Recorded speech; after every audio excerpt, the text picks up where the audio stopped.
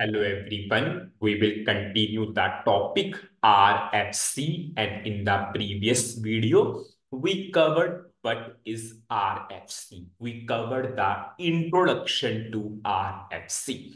Now in this video we will cover how RFC is different from the BAPI, and then we will cover what are the various prerequisites to create a RFC. Now, in the same playlist, I already covered the BAPI. Now, what is BAPI? BAPI is a function module having a business object. BAPI is never a stand-alone function module. If we are able to create a business object of that function module, then it is called as a BAPI. And if you remember, when we created the function module, the processing type was remote enabled module. So if we will say the precise term, your BAPI is RFC function module plus business object. So BAPI is a RFC function module having a business object. Now, whenever external system is, it can be SAP system or non-SAP system. Whenever external system connect, external system will not connect with the function module. The external system connect with the business object, and that business object will call the RFC function module. Just see, whenever I covered that topic BAPI, at that time, we created the business object of that particular function module. Suppose if I will go to SWO1 transaction code, with the help of this, we created the business object. Suppose if I will go for any business object, if I will display this business object, you can see we have the business object, and yes, behind the business object, we have the RFC function module. So if I will double click onto this RFC function module, you can see this is your RFC function module. So your external system will not directly connect with this particular function module, this function module, RFC function module. Your external system will connect with the business object, and business object will call the RFC function module. But it is not the case with RFC, because whenever we will go for RFC, at that time, we will never create a business object. So external system will directly connect with the RFC function module. Suppose in the previous video, when I gave you the simple introduction, at that time, we created this RFC function module, and another system, as of now, we have SAP system, is directly calling your RFC function module. Nothing. We are not creating a business object at all. Most important difference from the interview perspective. So yes, BAPI is your function module, RFC function module, and on top of that, we have an object. That object is calling the RFC function module. But in case of your RFC, it does not have a business object. Yes, systems is directly calling the RFC function module. And simple, in any interview, you can say BAPI is based upon OOPS concept, because we have a object.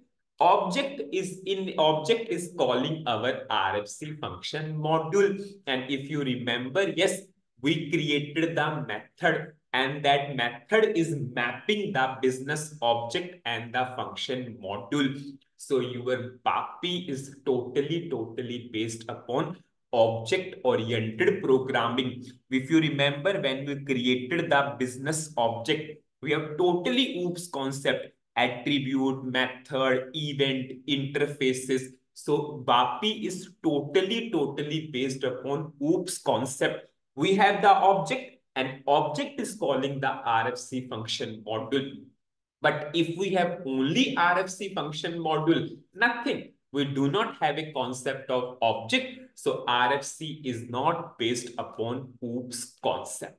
Now we will move on to next thing as a part of RFC. Whenever you will create a RFC, what are the various prerequisites you need to follow?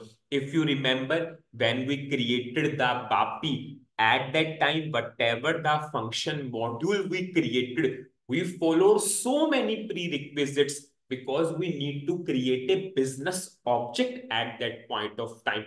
Now, we will not create a business object. We will just create a RFC function module. Why RFC function module? So that it can be invoked from the external system. External system can be SAP system.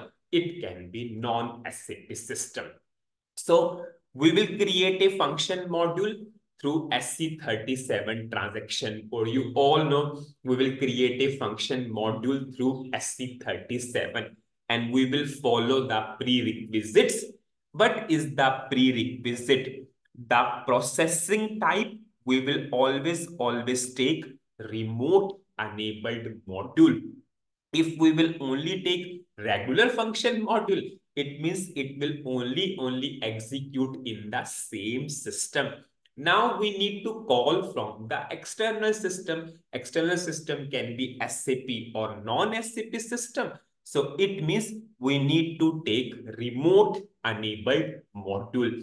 And the second thing which we followed during BAPI also, yes, all parameters must be passed by value. And anyways, if we choose RFC and the parameters will not be passed by value, SAP will give the error automatically. So yes, all parameters must be passed by value. If you want to learn the difference between pass by value and pass by reference, you can refer the playlist of modularization technique. But yes, whenever we will go for this particular RFC, anyways, we start with the practical part. All parameters must be passed by value. So what is the summary of this particular video? Again, important understanding. We covered what is the difference between BAPI and RFC. BAPI is your, you can understand in a way, BAPI is your RFC function module having a business object. Business object is a layer, outer layer, and this object is calling our RFC function module. So you can think data hiding security is more because your BAPI is based upon OOPS concept. But in case of RFC, there is no outer layer. Our external system is directly connects with your RFC function module. So BAPI is based upon object-oriented programming, and where RFC is not based upon object-oriented programming. Then we covered, yes, we will create a RFC function module. Yes, through SC37 transaction code only, because function module is we can always create through SC37, but processing type will be remote enabled module because we want to call from the another system. If we want to call from another system, it must be remote enabled module. And second thing, we all know in RFC, all parameters must be passed by value. It is mandatory. SAP will give the error itself.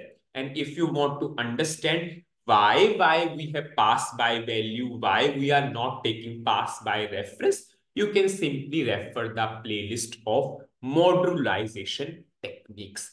So in the next video, we will start with the practical part. We will take a requirement, we will create a RFC function module, and we will simply call from the another system. So that's it. in this video. Thank you.